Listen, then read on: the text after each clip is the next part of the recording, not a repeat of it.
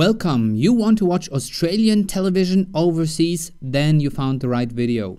I'm going to show you with several TV channels how you can watch outside of Australia, no matter where you are. First, I'm going to show you the error message the channels give you. You're probably familiar with this. Then I'm going to show you quickly how to solve this, and afterwards I'm going to explain in detail why you're blocked and how the solution works. And let's start with ABC iview. Here I'm on the website, and if I try to play live, I'm getting this error message. Sorry, there has been a technical error, and they don't even say what the exact problem is. Also, if I want to watch one of these videos on demand, I have a problem. If I try to go to 9Now, I also get an error message. Sorry, 9Now is only available in Australia. Then 7plus, I also get an error. We are experiencing a technical issue with 7plus. They don't even say why there's a problem. But also here SBS on demand. Sorry, this video is only available to stream within Australia due to publishing rights. Then tenplay, site unavailable. Well, so what can you do? Below the video in the description you find a list with good VPN providers. You just click on show more or just choose the first one. This is a paid service. I will talk about free VPNs and other solutions afterwards, after I explain the solution. The ExpressVPN, by the way, is available for all devices, for your phone, tablet, router, whatever, PlayStation, and so on. Also just for the browsers, if you prefer. Let's just show how it works. So here I have the software installed, and I can choose a location. And so basically, well, if I want to watch British television, I can choose a location in the UK. If I want to watch Dutch television, that's possible. If I want to watch US television, for example, if you have a Netflix account, just log into the US, like choose one location. Don't just click on the generic US thing here. Or you can also watch Canadian television, no matter what kind of television you want to watch. That's possible. And now we want to watch Australian television, so we can choose one location within Australia. So just a tip, don't just click here. I mean, of course you can do that and it might work, but in some cases it might not work, and then it's much better to just choose, you know, like some location here. So now I'm connecting, and in addition to connecting me to a server in Perth and accessing the internet in Perth now, my complete internet connection is super highly encrypted. As you can already hear, some TV station is already playing now. It's kind of strange. I think it was 7plus. Anyway. So I reloaded the ABC live player, and what's happening? And now I can watch the ABC live TV. I go back here. And let's try 9Now again. But I have to warn you, I cannot go just to, I cannot just reload this page because it sent me to an error page. So I have to go back to the original 9Now website. And now I'm reloading. And as you can see, now I can actually access this website. Let's try the live TV.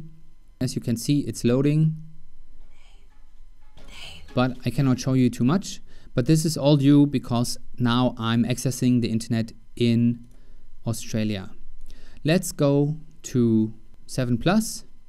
And I'm choosing just like the first video here. I'm clicking on play. And now it's loading. There is no instant error message. And well, now there's some advertising, but afterwards the program starts. And as you can see, now I can watch the video. Let's go to SBS. Let's reload this page. There's a nice documentary about Renoir. Well, not sure if you're interested in that, but just as an example, before we had an error message here. Now the page is loading. And well, as usual, first you get some advertising, but after the video starts. And now, as you can see, the movie starts. So, well, I cannot show you too much because I will get in trouble with YouTube then. But as you could see, it works. And let's see what happens with tenplay. I'm reloading the page. And as you can see, now I can at least access the website. And let's see what's happening here. The video cloud video was not found. What? And as you can see, now I can also use tenplay. But I cannot show you a lot. But at first try, it didn't work. And then I changed my location to Brisbane, and now it works. So if you have a problem with one location, in this instance with Perth, just choose a different location and then it should work. As I mentioned before, good VPN providers, you can find links below in the description of this video. And in general, you cannot watch Australian television outside of Australia because of geo-blocking. It's a form of internet censorship, in my opinion. And you can read up on it on Wikipedia if you're interested. Basically, every website can exactly see where you're entering the internet. So basically, where you are on the planet, and they can see a lot more about you. And also your internet service provider, of course, sees everything you're doing on the internet, every website you visit, every video you watch, everything you download, and they're storing this information for several months. The solution for this is a virtual private network.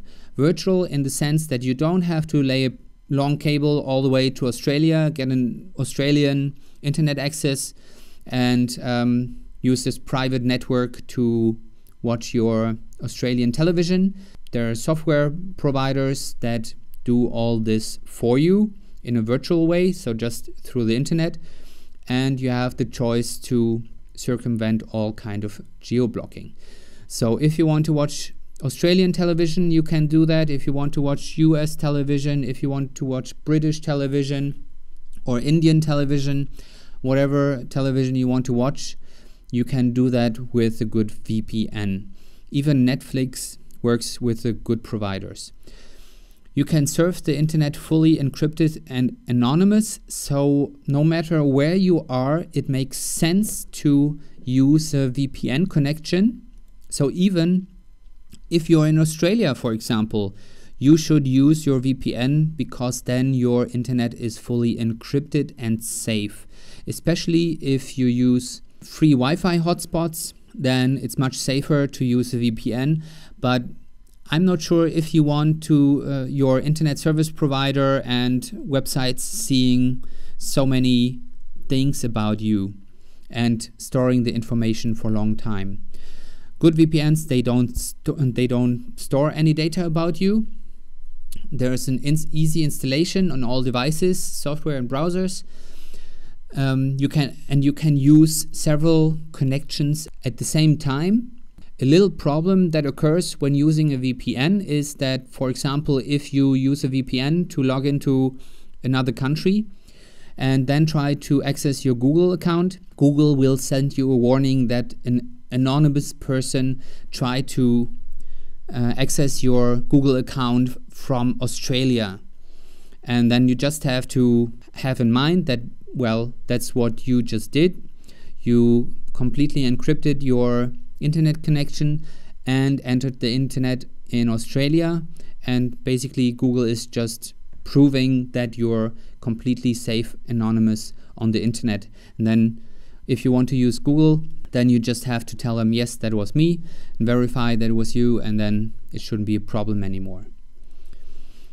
What about free VPNs? Of course, well, many people want free services on the internet, but there's always a big problem, because providing internet connections in many countries with fast speeds and the best security possible simply costs money.